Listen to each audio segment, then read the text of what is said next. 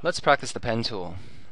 Click on the pen tool, looks like a pen, and you go click, click, click, click, click, click, click, click, click, click, and you can see you make a general shape and you can close it off when you see the circle.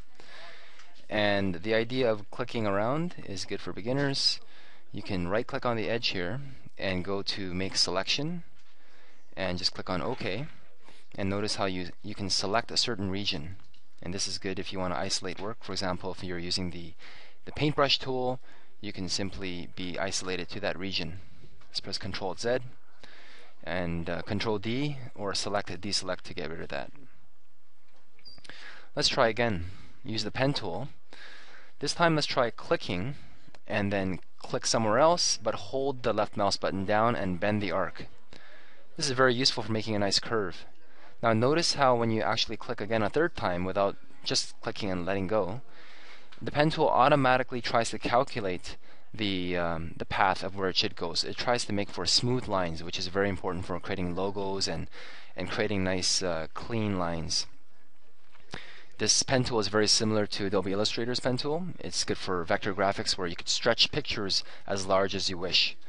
So let's press Ctrl Alt Z to undo. Now the problem with this is that sometimes when you're trying to create a Nike logo or those kind of logos, you lose control. What if we wanted to create a McDonald's logo? Ctrl Alt Z.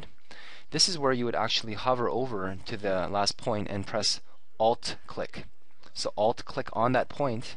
When you hold Alt, notice how it became like a little kind of a sharp point there. And once you've done that, we've essentially regained control over our pen tool. So when I click here and bend it again, we can now create something more like a McDonald's logo. Now notice how if you want to get rid of center points, you can actually hover over it with a pen tool, and there's a minus sign near the cursor. You click on it and it essentially gets rid of that center anchor point.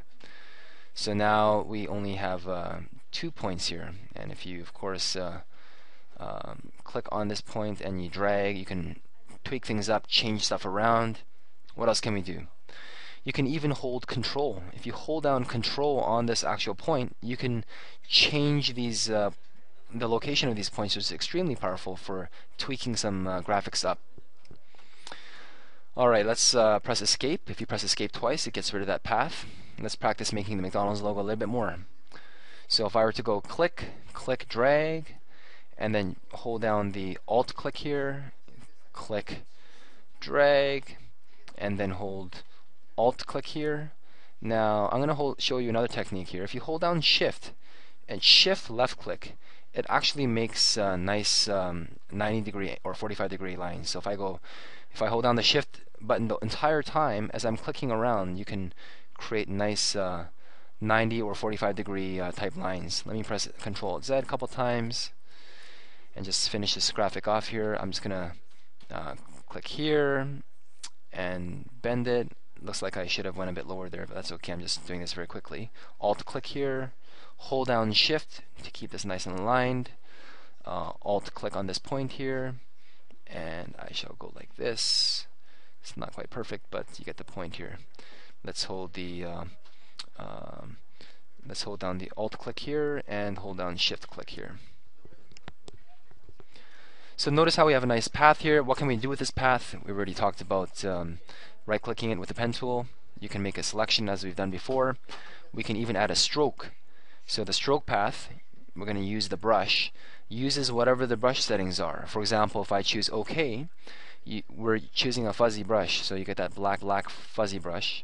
Whereas if you press Ctrl Alt Z, and let's redo this, right click, choose the fill path, and what we have here is you can fill it using the foreground color. Click OK, and we actually fill the entire shape with black.